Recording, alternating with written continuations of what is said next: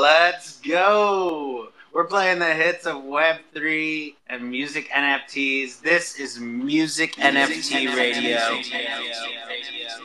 Today I have an extra special guest here with us. Someone who's very accomplished in the music world. Someone who's been working in music NFTs and Web3 for a while now and has built some amazing stuff for the community with his Token Traxx platform. So, Tommy, really excited to have you here on the Music NFT Radio podcast. Tell us a little bit more about your journey. Oh, mate, it's great to be here. Thank you so much, Dill. As you know, I've been a huge supporter of you from day one, and appreciate everything you do for the community. It's fantastic what you do, and the way you always champion artists, the way you've been championing the concepts, and also your innovation within your own stuff. So it's great to be here, man. Thank you very much for having me. Yeah, I am Tommy D. I actually come from music, which I think is quite rare for tech building people in this space. It's like a lot of tech building people are tech building people. They don't have any kind of real understanding of what it feels like to be in a van for 10 hours in a day and travel to a gig that you play in front of 5 people and a dog, which I have done many, many times. And I'm sure a lot of other people in this space tonight have done. And those that are listening in on the podcast and stuff like that, they really understand it. And I think, I bring that kind of understanding, as well as also the understanding of being in the studio with some incredible artists like, Jay-Z and Beyonce and Kanye and Kylie Minogue and Tom Jones and Mabel and all kinds of great artists that I've had the pleasure and honor of being able to work with on their music. So, I try and bring everything to that experience into this space. Awesome, Tommy. Yeah, thank you for coming on, man. Excited to get into your story. For anyone who's listening in on YouTube, make sure to subscribe and like the video. If you're on one of the podcast sites, come support us on YouTube. Tap into the live Twitter spaces. We run 24/7. We like having special guests on like Tommy to tell us about what they're working on in Web3 and NFTs. So, yeah, tap in with the show. Tommy, excited to get in this a little bit more. And I always like to start with the beginning of your journey, how you first got into music and got to the place you're at. Because I've been finding it's always a long road for the artist, right? And you have to go through a lot in the music business before you end up at NFTs and Web3. So I think that's a common theme with some of the builders in this space. Yeah, I mean, I agree. I think for me, it started out in a really simple. I mean, I've been making music for 30 years. I'm a music producer. I started out as a DJ, was part of the kind of first wave of wave rave, I suppose you could call it, DJs, people, who back in the sort of late 80s and early 90s. And we would, particularly I come from, obviously, as you can tell by my accent, I come from the UK, and we were very much part of that early kind of acid house scene and the club scene that was big in the UK. I was very much part of that, putting on raves and DJing at them. But I was also always a guitarist and a songwriter and a keyboard player and a drummer and, multi-instrumentalist, and always made music as well. And so I was always looking at ways of bringing what I'd learned from Clubland and bringing it into making a music, and vice versa, bringing in the kind of concepts around music production and how you put music together and incorporating that into my DJ sets. So, for me, it was always music was always very much a part of my life. And it was it's the only thing I really know how to do, really. I have loads and loads of ideas and loads of musical concepts. And so, yeah, I've just worked along the way, and eventually I got into doing more and more studio work. I ended up having a big hit record, and that kind of opened the door to me as a music producer and a songwriter. And I've just been working ever since. And then I got into crypto. I mean, I first became aware of crypto back in 2012, but didn't really get my head. I was one of those people walking around going, Bitcoin, where is this coin? Where is this physical coin that is Bitcoin? Didn't get my head around the concept that there was this digital thing, this digital asset. Because back in 2012, digital assets weren't really a thing. The internet was still quite early in that respect, and social media was still quite early. And I think there wasn't, you know, it wasn't really like obvious what there was a need for. Sorry, my dog's buffing in the background here. There wasn't really an obvious need for like a digital asset or what it could do. Streaming was still very early. You know, streaming, people were still listening predominantly to music on CDs and vinyl and whatever. So I got into it then, but really I got into it in 2015, 2016. It was around that time when you know, the one but last bull run, when you know, everybody was sitting up going, wow, you know, you could do so much for music. Crypto and blockchain could do so much for music. And I was looked at it and I went, that was when I really got into the tech and I really understood the concepts of like, you know, Bitcoin and decentralization and autonomy and freedom that came from having a decentralized system, and then realizing how much of our lives is dominated by non-decentralized, or rather centralized systems like banks and governments and kind of shit like that. And that was when I went, right, okay, I really get this now. This is really exciting tech, but I could not see a place for it with music, really. And it was when NFTs came along that I went, this is the future. I understand this because an NFT being a unique digital asset, well, everything we do in music is unique. You know, everything from the beat to the drum, you know, the drums that we're using, the beat itself, the bass lines, the melodies, the keyboards, the lyrics, the recording, the remix, the live show, the merchandise, everything is unique in a really cool way. And also, what I understood was community, and which I prefer to use the word fans. You know, artists, as music artists, whatever it is you do, you're always looking to create a fan community around what you do. It's a natural thing. You go and play gigs, and gigs have bunches of people in them, and those bunches of people, you know, there's always a percentage of that bunch of people that come back and want to see you afterwards and wait around to get a selfie or an autograph or whatever. They're going to buy your merch. They're going to tell all their friends about it. They're going to post up on social media about how excited they are to go and see you in concert. You know, they're going to support you and they're going to promote you. And those people I knew would be interested in getting closer to an artist. And that's why I knew that NFTs ultimately were going to succeed in this world, in this space, in music NFTs, probably more than anywhere else, because of that need to be closer to an artist that comes with having the NFT. And that's when I was like, right, I got to get my shit together and get into this. And that was probably around about, well, I really started understanding it, I think, at the beginning of 2020. And that's when I started devising the concepts around token tracks. Yeah, I mean, that seems to be the time when these ideas for music NFTs started coming up. And I remember back then it was really barely even a concept of music NFTs, right? At that time it was like maybe some audio NFTs and experiments had happened, but this concept of music NFTs has grown so much.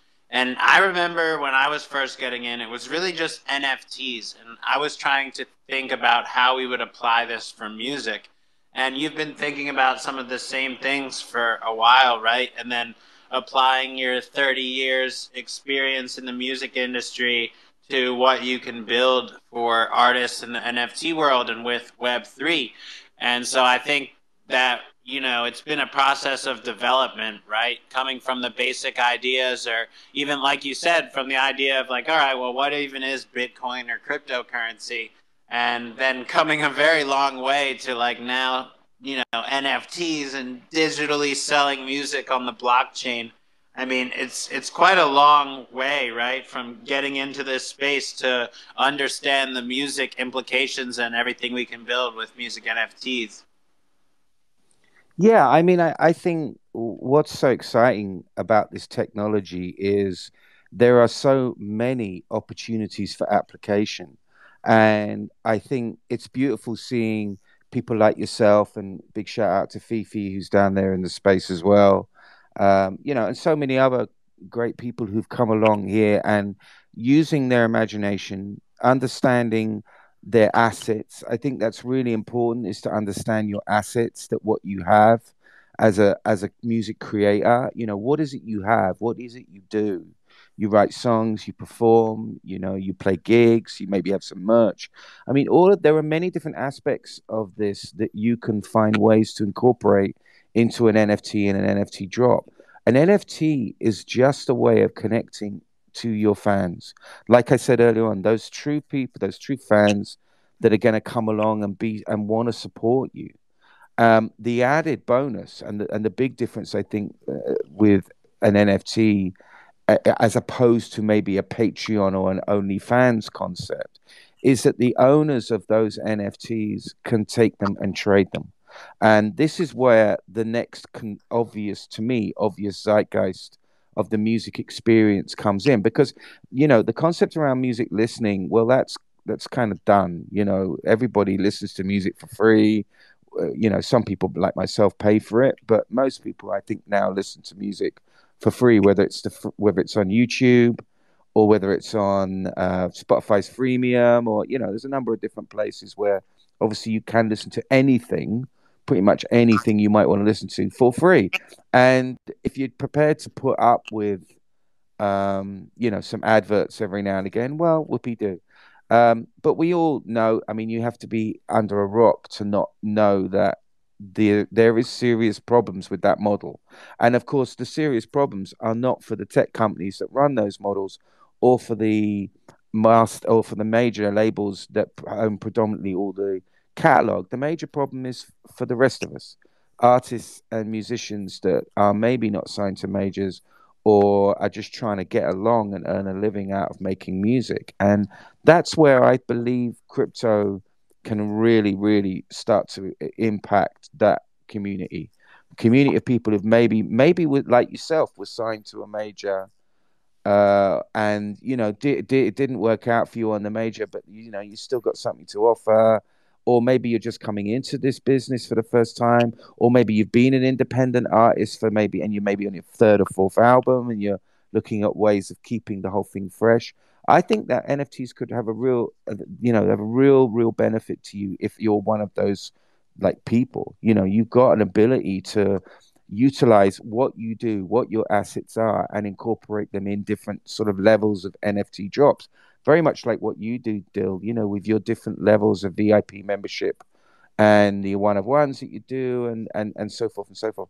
I think there are lots of different things that you can do. Twitter Spaces is a great place to come and find out what new people are doing with new drops. And I'm constantly on Twitter Spaces hearing incredible drops and innovative drops that people are doing around this space, and it's exciting and fun to be in it.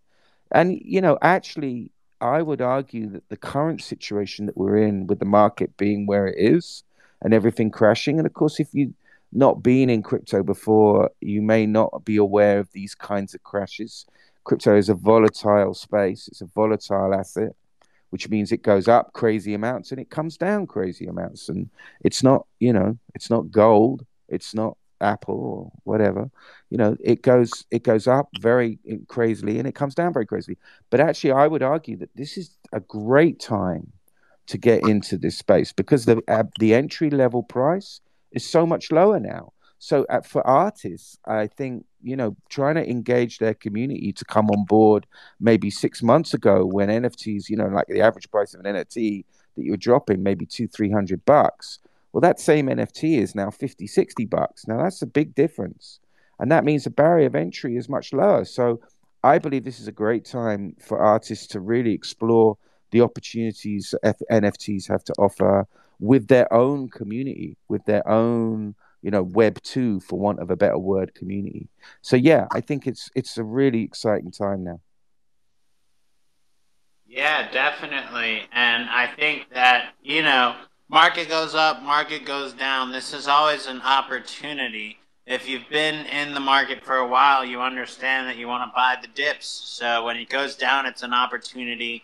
And then you always make a new chance for someone else to get in, or for someone who, maybe is discovering NFTs to now get in at a more reasonable price. So I do think we're going to have that wave of new people entering into the space. And with that, I'm sure new artists entering as well.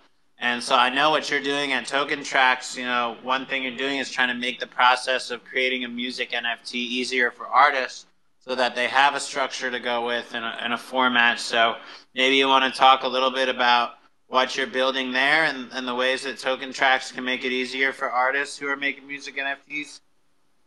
Yeah, absolutely, and thanks for that. I mean, so I came up with the concept of Token Tracks back in 2020, and then we started building out the company, towards the end of that year, and it's grown really, really quickly because the basic concept is I wanted to take the best bits of the music business, which is to me is music business people, major label led people or managers or artists or whatever.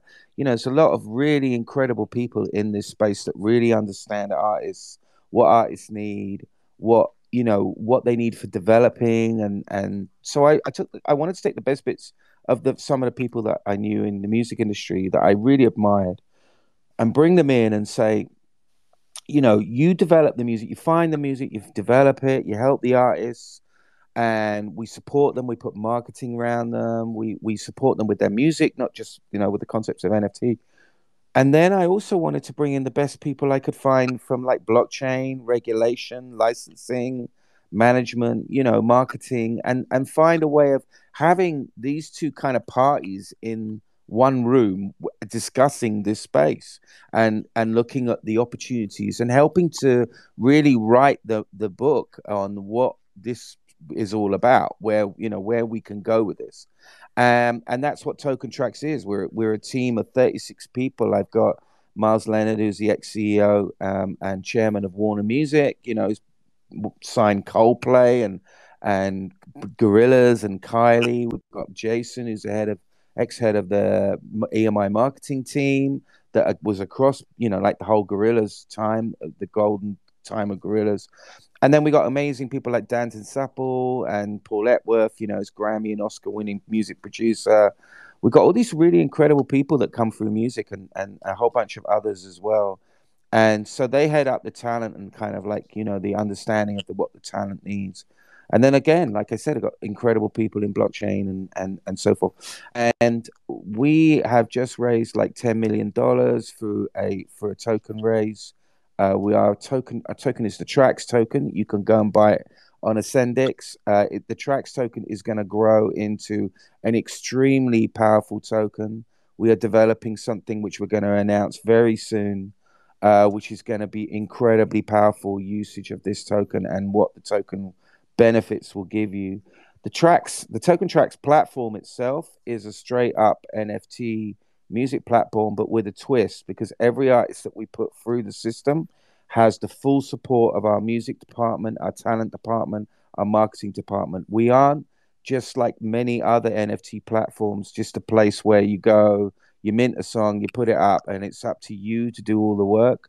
We help you with all of that, but that is, of course, why we don't. We're a curated service, and we're a created service because we want to give not only the people who are going to mint the NFT real opportunities, but also the people that are going to buy those NFTs. We want to give them a really great guaranteed service that's trusted. I think we've seen a lot of scammy rug pull projects over the last 6 months, and it's taken a bit of the wind out the sails of the community because of people getting rugged and shit like that. So I think it's really important that we have that kind of level of trust in the community. Yeah, definitely. That sounds really exciting, man. You're working on some cool stuff. You got a big team. I mean, that's awesome. And I'm happy to have you on here talking a little bit about it. I think it's super important that we find ways to onboard more artists and more collectors into the space. Because right now, onboarding is the main conversation. And it's like, how do we get more people interested in music NFTs? How do we bring the Web 2 audience over here to Web 3, right? But also, how do we get more of the Web 3 audience interested in music? Because we have a massive Web 3 audience compared to the size of music NFTs. I mean, I would think music NFTs are still kind of in that like 1% range of all NFTs and NFT volume. I don't have the numbers, but just from what I've seen, it really seems like music NFTs are tiny in the grand scheme of things. I mean, look at the volume, look at the trading. It's all so new compared to PFPs. Like, I mean, PFPs and other types of art make, look like sophisticated market compared to music NFTs because there's just such little volume for us right now comparatively. So, I think what you're doing is great and is going to be one of those things that helps to propel the space forward. Yeah, I mean, it's a really great point that you make. I think the reality is that when you buy something, anything in this world, there is a number of criteria which the reason why you buy it, right? It might have some kind of usage to you. It might be, you might need a bag because you've got a bunch of stuff that you need to carry around. Now you've got a choice. You can make a choice about a bag. You can say, do I need to just carry some shit around with me, or do I want to make a bit of a statement about what I'm when I'm carrying this shit around with me? And if that's the case, then yeah, maybe you go and buy an Hermes bag or a Gucci bag or something like that. Maybe you spend £2,000 on that concept. Or maybe you just get a carrier bag from your local supermarket and you put a bunch of shit in. Both of those objects will do the same job to you as a human being. But one has status and the other one doesn't have status. Well, it does have status, but it has a different type of status to the other one. And I think the key for us is these things are prominent in our life, right? If I walk into a restaurant, with I don't know, a Gucci rucksack, right? Then people are going to go, oh, fuck, wait, that's a bit of a player over there. If I walk in, excuse me, if I walk in with like a carrier bag, then, people are going to be like, oh, Jesus, who's that guy? He's just like dragged off the street. So it depends what you do. Now, a digital asset, well, I think there are limited opportunities to use that concept in the digital space right now. One sec, sorry. So there are limited opportunities to use digital objects in real world experiences right now. The obvious ones being PFPs in a particular scenario like a social media or any of that kind of thing. So that is why the value of PFPs or digital art itself has much higher level of value at this moment than music NFTs. But the reality is that 7 billion people on this planet engage with music on a weekly basis. And you can't say that about static images and you can't say that about other things. So it is only a matter of time before music becomes more valuable to us as a digital asset. And I think what we're all doing is we're building for that time. We're kind of building towards that time. And will it be the metaverse? Remains to be seen. Could be the metaverse. Will it be digital assets? Because we are living in a much more mixed media world. Could be. I don't know. But what I think we all believe is that there will, things will be more. These digital assets will be more valuable and the ones that the people that are making those digital assets now or making platforms like token tracks and companies like token tracks and people like yourself that are invested heavily in this space, what we all believe is that we will be we'll be the OGs, man. We'll be the pioneers, and as a consequence we will get a lot more love and attention when the masses pile in. I think, look, it's not for me to say whether it's going to happen or not. Obviously, I believe it will. Otherwise, I wouldn't be spending my days doing what I'm doing. But it might not. It might not happen. We're seeing a number of very heavyweight people coming in and saying, "Nah, it's going to go." I don't think Bitcoin's going to go to zero. I don't think Ethereum's going to go to zero. I think there's always going to be a community. It's just how big it gets. All we have to do is any one of us is look at our screen time, and that will tell you how much you are living in the digital space right now. Now, if you talk to any 14-year-old, I'm telling you right now, they're going to have at least, they may not have double what you have, especially us lot that speak on Twitter spaces all the time, but they're going to, you're going to be looking at 7, 8 hours a day for most teenagers, possibly more, up to 10 hours a day that they are living in a digital world, whether it's TikTok, whether it's Instagram, YouTube, whatever, they're living in that world. And that is what we see. We see adoption and comfort. They are already there. They're already comfortable in that space. So as the tech progresses and grows out, and things like the metaverse happen, and maybe the Apple glasses happen, and all kinds of shit like that. As this stuff grows out, man, it's going to be exciting. Definitely, man. So much exciting stuff coming. And yeah, I mean, the kids and the younger generations, this is just going to make sense to them so much more. And so I always think I agree with you. The ability to just collect a digital asset from your favorite artist and be with them on their journey and, benefit as they grow is amazing. And I think more and more people are going to start to understand that. And as that becomes common, people will understand that it is like a flex to own a OG NFT from an artist, and we've seen that a little bit maybe with the PFP side and stuff like that. But with music, it gets to play out IRL. You get a meet and greet, you get a VIP, you get a special exclusive merch, right? It gets to play out IRL. So I think that's really cool, man. I'm really excited about the future of all this stuff that we're building, and it's great to hear an update from you and Token Traxx and the amazing team you're putting together over there. Yeah, I mean, we've got an incredible. I mean, we launched a platform about 6 weeks ago, and we doing about roughly a drop every week to 2 weeks at the moment. Obviously, it will ramp up more. We've got some great artists already on. The most stuff sold out, but you can get Max Rad. His drop, there's still availability on that. He's a beautiful artist, kind of in the frame of like a kind of James Blake, but a little bit more soulful side of that kind of electronica. He plays loads of different instruments. His drop is really interesting because what we wanted to do was like he did an album of 9 tracks, 5 of which are on Spotify and 4 of which he's put out that are not on Spotify. He's put out as NFTs. So what we were doing was he's going to hold off putting those tracks out on Spotify because what he wanted to do was sell the NFTs as an exclusives. And I mean, underneath it all is like the concept that, well, can he make more money in that time that these tracks are exclusive as NFTs than he can out of if he'd put them on Spotify? Of course, he's going to make more money out of them as NFTs because you make no money out of Spotify.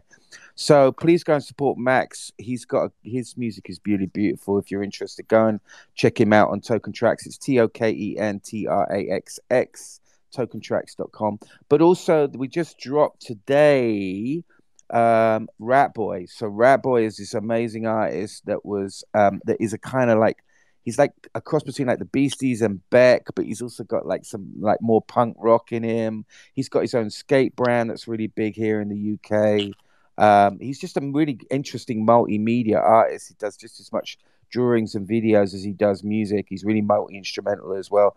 But he's created this amazing dystopia world, as they call it. We're calling it dystopia world, where there's like 4 gangs involved in this dystopia world. Each one has their own emblem and their own piece of music. And you have to pick a gang. You can buy all 4 NFTs or 2 or 3 NFTs, of course you can, but you pick a gang and you are part of that gang then. And what's going to happen is really, really amazing and funky and crazy as the gang members become communities behind each gang, and then what these gangs can do. It's really going to be really cool. I can't give too much away because obviously that would be telling, but that's available. They're super cheap right now. I think Rat Boy's NFTs are like 66 Matic, which is like, what's that? That's like $40, $50 or something like that. So in the market as it is at the moment. So they're great. They're really worth getting hold of because they're going to open up a lot of doors. And obviously everybody that owns anything from Token Traxx goes into the Token Traxx community. There's going to be some crazy things down the line around our community and what we're going to do for music creatives and the inner city kids and all kinds of shit that we're planning on doing. But it's a great community, and I'm so proud of my team and what we're building over there. We're just going to get our heads down. This market, like you said, if you know about crypto, you know how this shit works. And it's going to be like this for a while, but that's a great time to buy Ethereum. It's a great time to buy NFTs. It's a great time to build communities. If you're an artist, it's a great time to get your fans into this space.